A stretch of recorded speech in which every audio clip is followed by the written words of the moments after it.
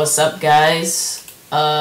Today's tutorial is on how to use overlays in After Effects, and it's pretty simple. And in the description I'll have 3 overlays that are pretty sexy, but I did not make them, just putting that out there. It's about to happen right here. Bottom left, let's watch that again. Okay, let's close that. Okay. So import a clip into After Effects like I have already done. Now my favorite one's the circle because you can get really creative with that.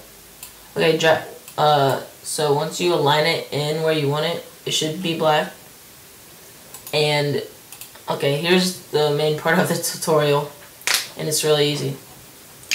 All you have to do is click on the layer and go to blending mode, go up to add and click it. I'm done.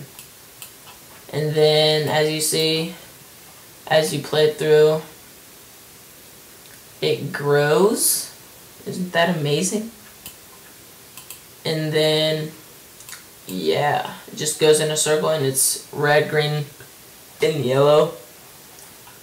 And it's just like a picture. You can enlarge it.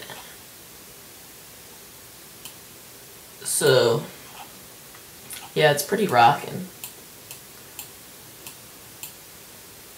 So yeah, that's the tutorial basically. And all you have to do is click on the layer, go right click, go to blending mode, and hit add, and it should go away, and now you can just fool around with it. So in the description guys, I'll have a well, that was weird. Okay, I'll have a circle, triangle, and like an arrow. So let me show you the arrow.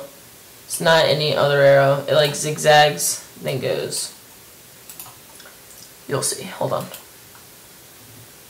Here, let me play it on black screen actually. So, okay.